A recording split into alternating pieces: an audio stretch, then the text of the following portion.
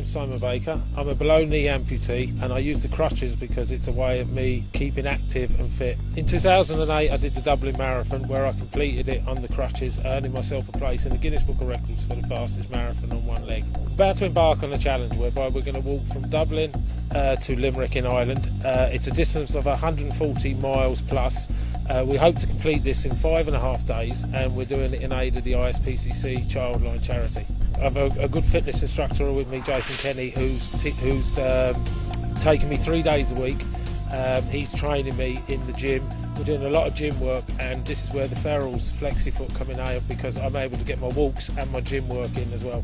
I suppose basically working with Simon, I found that with the traditional crutch, he was getting a lot of pressure through the arms. So what was happening was he's feeling the forearm, the triceps, the traps and the deltoid muscles and things like that.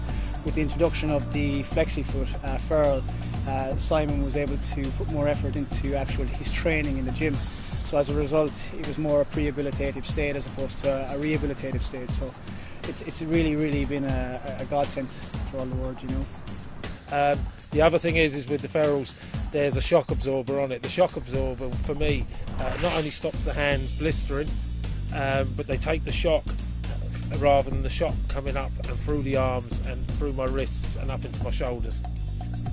Flexyfoot's helped me in a lot of ways. As I say, first, I know I'm safe and secure whilst I'm out training.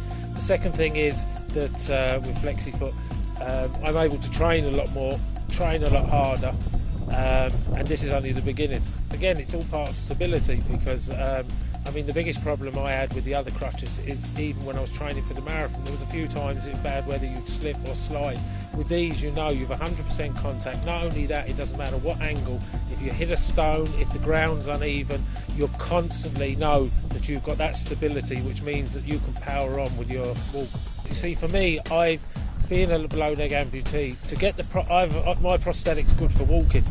For my prosthetic to go running, it just is no good for me. But I like to get out and I want an endurance sport. With Flexyfoot, I'm able to keep this endurance up, and it means I can get out there and I can still do the miles and know that I'm safe.